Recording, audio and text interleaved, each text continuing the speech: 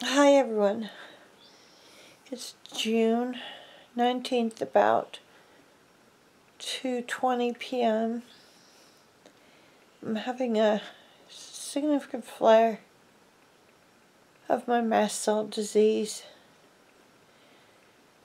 It's Tuesday. I also had one on Sunday.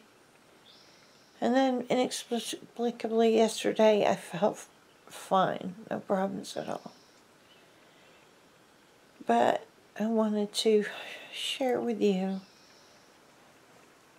what my life is like with mast cell disease, and there really aren't that many videos on YouTube showing somebody in the throes of it, as it were. So, I'm nauseated.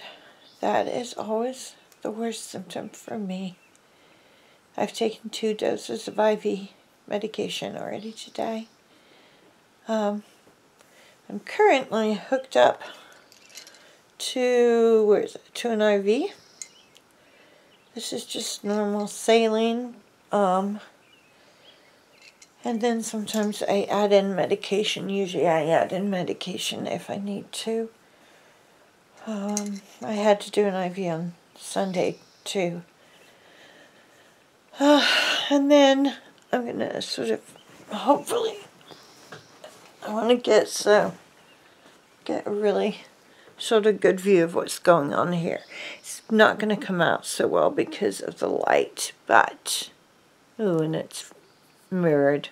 You see all these blotches all around here?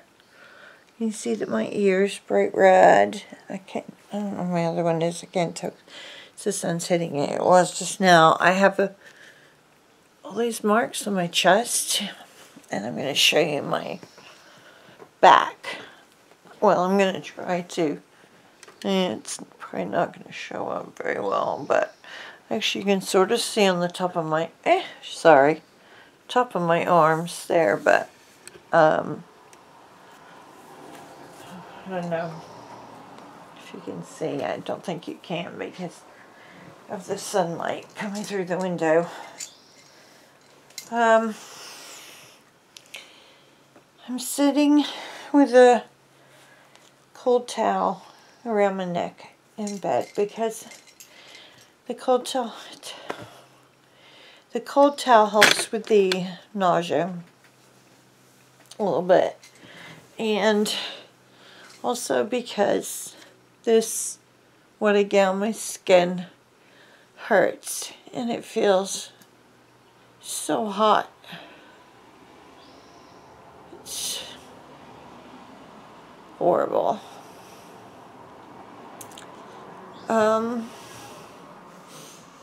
So when I get a flare, and so far I had 1 month I went without one. Other than that, may have had a 3-week one at one point, and I've gone 10 days, but this is what I've been dealing with for the last 4+ years. I'm on treatment. I'm actually on a lot of meds. And if I wasn't on all those meds, this flushing would be even worse, because it used to be worse than this. And the nausea would be worse, because it used to be worse and even more frequent than this. The other thing that happens to me always is my blood pressure goes up.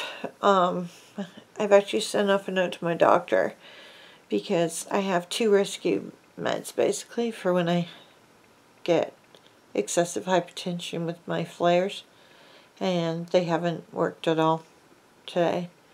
I think my latest reading was something like 173 over 104, which is down a bit since I started, but still not good. And in fact, my blood pressure spikes way, way higher than that. It hasn't today, but it does. I need to take a drink. I have to drink. Just sip constantly. because my mouth feels so dry. When I'm like this, I can't do anything. I can't concentrate well enough to read or to play a game on my laptop or my Kindle. I generally just watch certain mindless TV shows.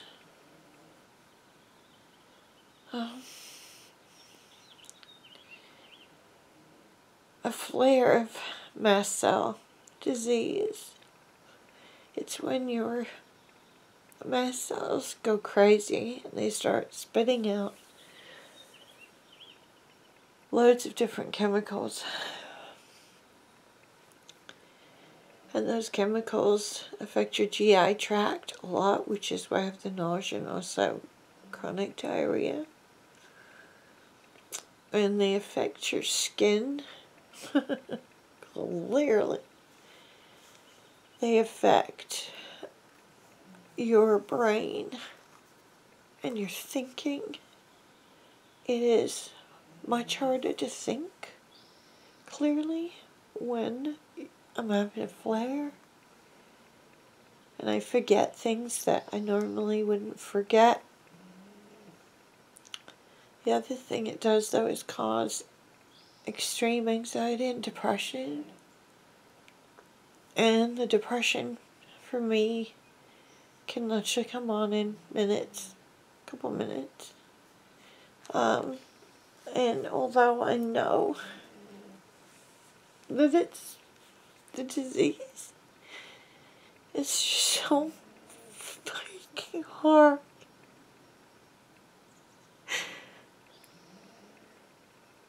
I just hate this. I hate living like this. On Sunday, we had friends who were in Seattle just for one day. And it's one of Chris's two best friends and his wife. So I really wanted to go because we always have a good time together. But as I was waiting for the ferry, my nausea started. But I wanted to be brave and just push through, and I used IV medication on the ferry. I felt okay at the restaurant until the end, and I ate fish and chips, and I think it was just too much for my system for whatever reason. And I started just sort of feeling lightheaded and just weird, and I told Chris I had to go home. I gave myself more medication on the way home, and then I came home and I set up the IV and did even more medication. It was a bad day. It wasn't helped by the fact that in the ferry terminal on the way back, it's such a mess right now. They're doing construction. They're going to be doing construction for years, and there's hardly any room. And it was a weekend afternoon in the summer, which is just horrible anyway. And it was hot as hell in the terminal. And you couldn't wait outside because of the way they now have it set up.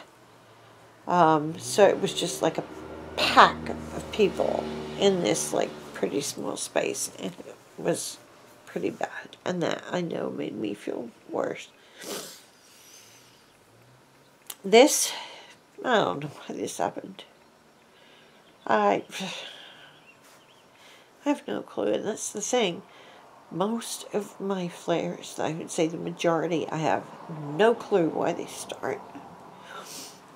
I don't know what the triggers are, so I can't avoid them.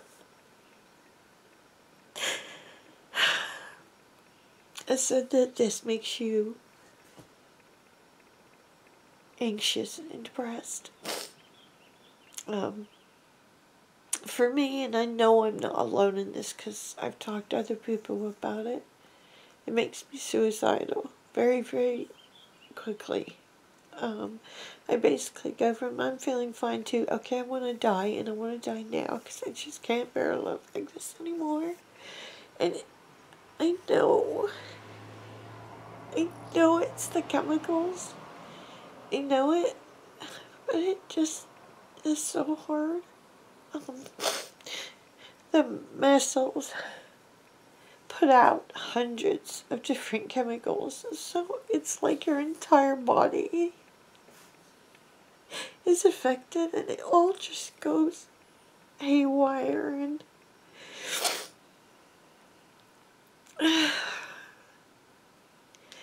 And you have zero control over it. It is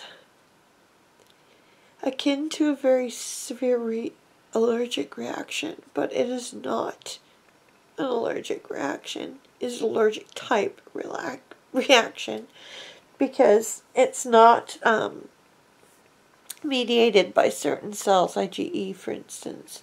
It is the mast cells themselves, and they just, like I said, when you get a flare, they do what's called degranulate. So like they fall apart, and as they're falling apart, they kick out all these chemicals, and then those chemicals trigger, other things. It's like a cascade. One thing goes, then another, and then another, then another. I have other symptoms too, though. The nausea and the flushing are the worst for me. But and the depression. I also get the anxiety, obviously. I sometimes have terrible itching, but I'm so used to it, I hardly ever notice it anymore. I get, golly geez, I can't even think. See, brain fog, memory issues, difficulty speaking when it's really bad, like even putting one sentence together is hard. What else do I get? Irritable bladder. Sorry, I know, TMI, but yeah, I can't think of anything else. And then there's a bunch of other things. Oh, excuse me. Anyway, this is a face of mast cell disease.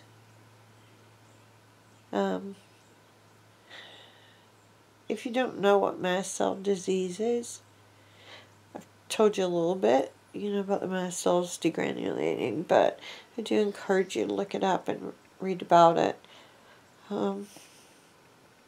It is a bitch of a disease because it has no cure.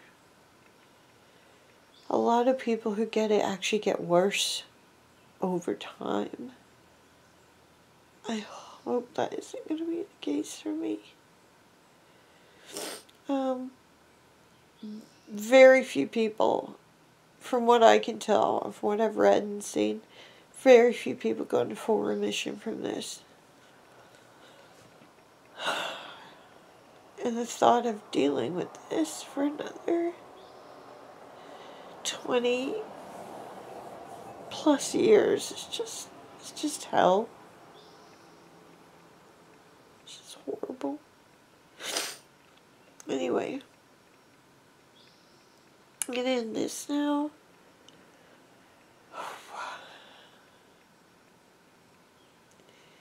Not too nauseated right now. It's only moderate. If you watched all the way through, thank you. If you have Mast Cell Activation Syndrome, or if you think you might have it, I would absolutely love to hear from you in the comments. There really aren't that many, as I said, videos on YouTube about this. I mean, compared to the number of videos there are, just really very few about mast cell disease. But yeah, I'd love to hear from you. And maybe we can, you know, share some things and help each other out a little bit. Okay, well, that's it. I'll see you again soon, okay? Bye. Oh, one more thing. Please don't think like, oh my God, I need to call like suicide prevention or something. You don't. I'm okay. I'm not going to do anything. It's just the way I feel. And it's the way I feel frequently. And I've been dealing with it for a very long time. That part of it. I have resources. I have my family.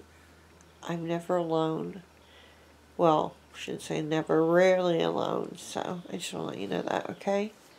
Alright, thanks. Bye.